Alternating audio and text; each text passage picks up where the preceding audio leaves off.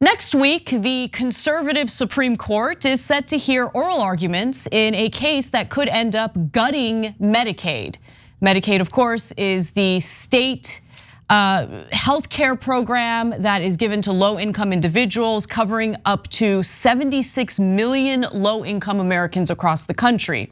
Now, the case that the Supreme Court will be making a ruling on is known as Health and Hospital Corporation of Marion County versus Talevski. Now, this is a case out of Indianapolis to be specific. George Talevski to be specific, was a patient at this nursing home who was found to have been given all sorts of drugs to sedate him, which goes against Medicaid regulations, right? So this was a Medicaid recipient going to a nursing home that was operated by the state, and it turned out that, according to the accusations, this nursing home was giving him all sorts of drugs to sedate him that they weren't supposed to give him, right? Now, before we get to the details of this case and why it's so important as it pertains to Medicaid, it's important to understand how Medicaid works. Medicaid is administered by the states based on funding that has been provided to the states by the federal government, and the state enters a contract with the federal government, meaning it agrees to the regulations and the rules pertaining to that funding. In order for the states to get that funding from the federal government, they have to agree to abide by these regulations. Now, according to the lawsuit that was filed by Talevski, who has since passed away, he was given drugs which violated the regulations and the rules for the funding as it was given from the federal government to the states. Now, in 2020, total federal Medicaid spending was more than $670 billion. But the federal government offers money to each state only if the state agrees to use this money to provide health care to eligible recipients and to comply with certain other conditions. Now, this is relevant to the case that the Supreme Court will hear because of this reason. Now, the plaintiffs in Talevski accused the defendants, an Indiana health system operated by local government officials and a private company that manages nursing homes, of violating several provisions of federal law governing nursing homes, including one that prohibits those facilities from using psychotropic drugs for purposes of discipline or convenience and not required to treat the residents' medical symptoms. Currently, at least one of these legal requirements can be enforced through, this is important, private lawsuits, meaning that a patient who believes that their rights under federal Medicaid law have been violated can sue the alleged violator, in this case, the state, through the federal courts, okay? Now, the defendant in this case, the hospital, the Health and Hospital Corporation of Marion County, what they are arguing in this case is that the plaintiff's right to sue should not be a right at all. That should be thrown out. Their ability to sue the state over the way they administer the Medicaid funds should not happen under the federal courts. So let me give you the details on that. Section 1983 is the law that permits state officials and, in certain circumstances, private individuals implementing state programs to be sued in federal court if they deprive someone of any rights, privileges, or immunities secured by the Constitution and laws.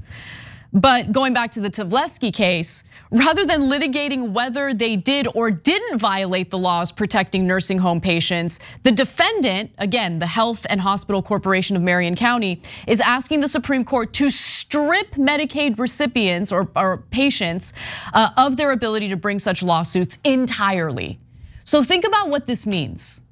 This means that there's really no way to enforce the regulations pertaining to that federal funding that is given to the states to administer for their Medicaid programs, right? And the federal, government can actually go after the state if they're not using the money properly or if they're not abiding or complying with those regulations. But what would the end goal be? taking federal funding away from those states, which would only exacerbate the problem and take important Medicaid funds away from low-income individuals within the state.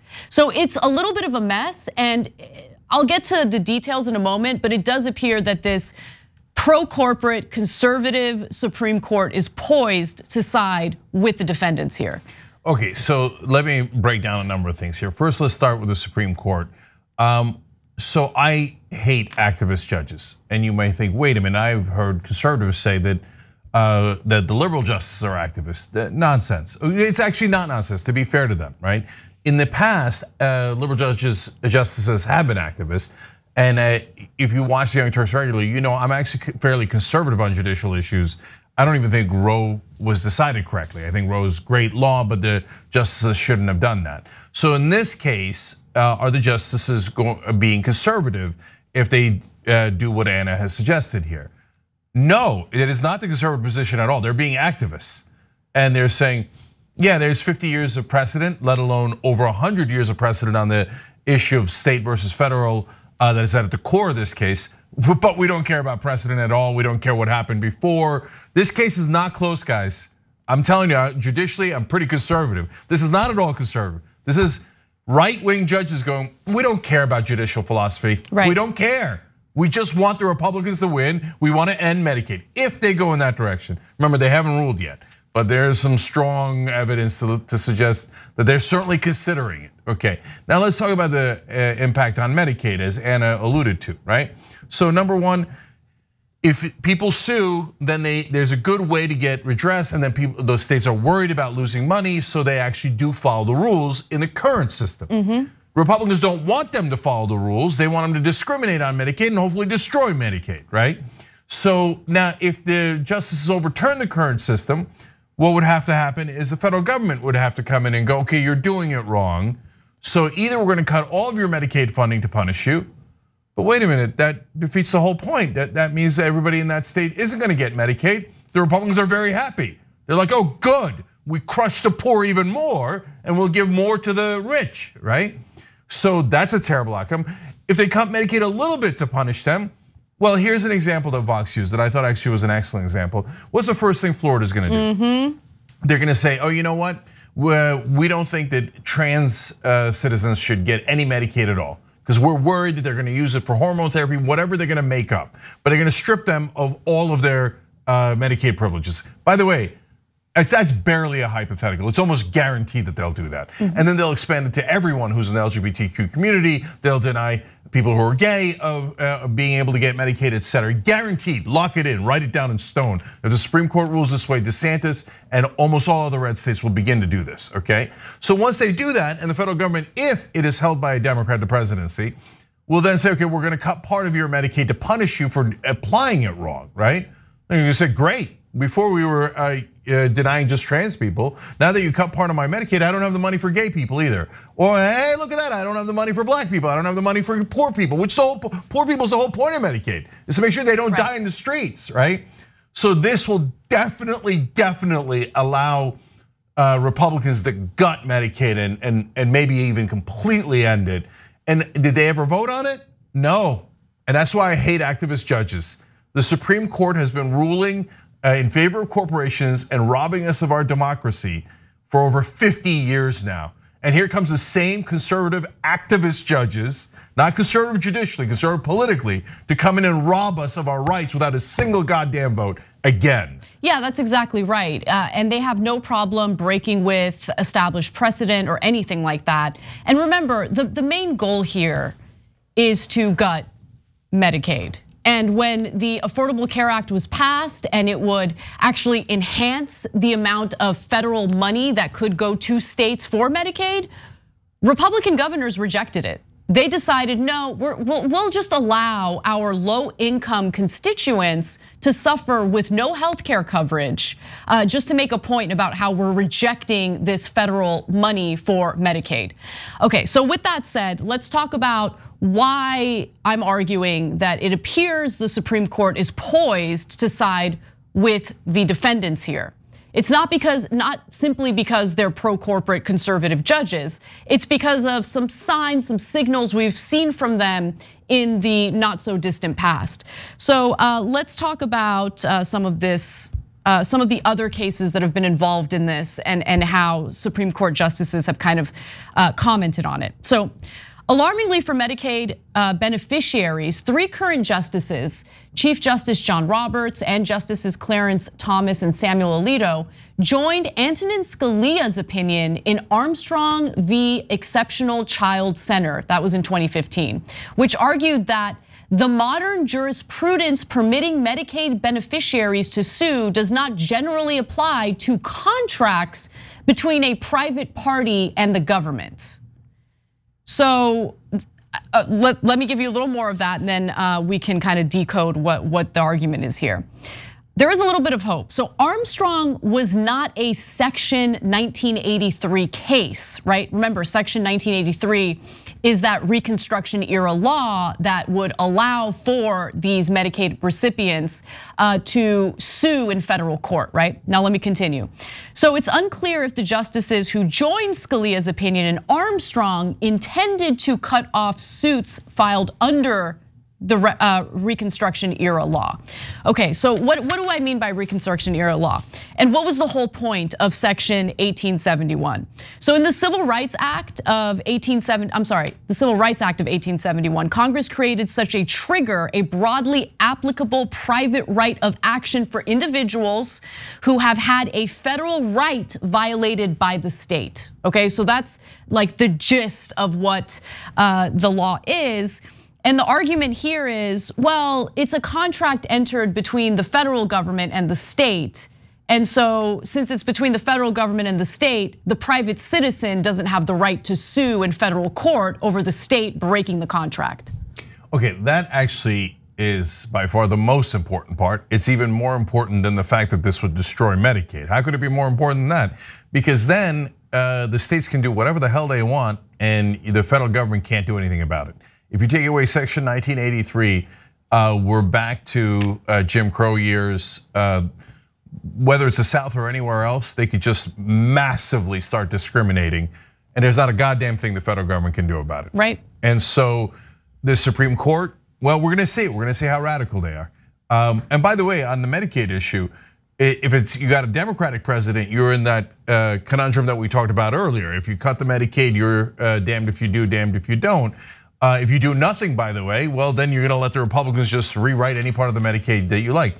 But what if it's a Republican president? Well, the Republican president is gonna say to the states, yeah, gut it, destroy Medicaid, and I won't do anything about it. Okay, well then there goes Medicaid. And one of our members just wrote, and I love our members, and he explained, yeah, Mitch McConnell's been, now that they have the Supreme Court, they're hurry up and trying to destroy every part of the government that actually helps individuals, Social Security, Medicare, et cetera, right? And that's exactly right. And so the final piece of this is, like I said, if they get rid of that Section 1983, we're back to the worst period in American history where the states' rights guys will use that as an excuse to discriminate against anybody and everybody that likely isn't white or straight. Yeah, I mean, and more importantly, the one thing that's clear about the Supreme Court the conservative Supreme Court justices is how much they despise the administrative state, how much they despise social spending programs, and the whole reason why the Federalist Society chose them on their list as potential Supreme Court nominees is because they would dismantle the administrative state. Yeah, and guys, to understand why that's so important, why that's part of an enormous part of corporate rule. So we say Federalist Society picks these judges because that's the organization they go through, and they just literally hand it to Trump and the other Republican presidents, and then they go, yes, sir, of course, sir, and they do what the Federalist Society tells them. But who is the Federalist Society? All the Federalist Society is a front group for corporate rule. Yep. So it's corporations that fund Federalist Society, and then they tell them, hey, you're to pick the most brutally pro-corporate judges and make them Supreme Court justices. We've told you this many times. Both Kavanaugh and Gorsuch ruled in cases where they said corporations are allowed to kill their employees and have no consequences. That is unbelievable. They're the most awful, horrific, judges in the whole country, and that's why they were picked. Yeah, and that's by the way, specifically why they were picked. What Jake is saying isn't even hyperbole. The case of the truck driver who was told to continue working during a winter storm after his truck broke down or something like that? His truck broke down on the side of the road. He's asking for permission to go home, and they said permission denied. He said, I'm freezing to death. I think I have frostbite, which by the way, he did have frostbite. If I stay out here, I'm going to die. And they said, stay out there and die if you have to. You're not to drive that truck because it might hurt the wheel of the truck and cost us a couple of dollars. Yep. So when they did fire him because he drove home and didn't die, but he did have frostbite. Gorsuch was the only judge out of all the judges that saw through all the different layers that it went through that said, yes, he should have stayed out there and died. Insane. And so that's who they are, though. That's why they picked him. That's why they picked him. So when they get rid of the quote unquote administrative state, what are the two things that happens? That means you're allowed to deregulate all the corporations. So that means there's no cops on Wall Street. There's no cops overlooking corporations. So corporations will then go about killing us more systematically. And like for example, health insurance companies cause the death of 45,000 Americans every single year. Oh, you didn't pay enough. You're dead, okay? You don't have insurance, you die in the streets. Now, if you cut Medicaid, a lot more people are gonna die in the streets. And why are they doing it? So you force them into private insurance. So now a lot more won't be able to afford private insurance, but we'll make an extra couple of dollars from the people that we squeeze while all the rest die. And Gorsuch and Kavanaugh will be like, yes! And let alone Alito, Thomas, etc. So guys, this is barbaric corporate rule. And the Supreme Court is their #1 weapon in doing that. Look, I wrote about a giant chapter in this in my book. On that alone, justicescomingbook.com. It's coming in about September or so. But these guys took over our government and handed it over to corporations. The deregulation and of course, if you can't get government help, you're gonna be more indentured servants of corporations. And that's exactly what they want. This is as extreme a case as it gets. Except one other Supreme Court case they're considering, which would allow the states' legislatures just to decide who won elections, no matter who they vote, the people voted for. Those two cases, if they go in the activist direction, we're totally screwed. Democracy's gone, and we live under the most brutal corporate rule you'll ever see in your life. Thanks for watching The Young Turks, really appreciate it. Another way to show support is through YouTube memberships. You'll get to interact with us more. There's live chat emojis, badges. You've got emojis of me, Anna, John, JR. So those are super fun. But you also get playback of our exclusive member-only shows and specials right after they air. So all of that, all you gotta do is click that join button right underneath the video. Thank you.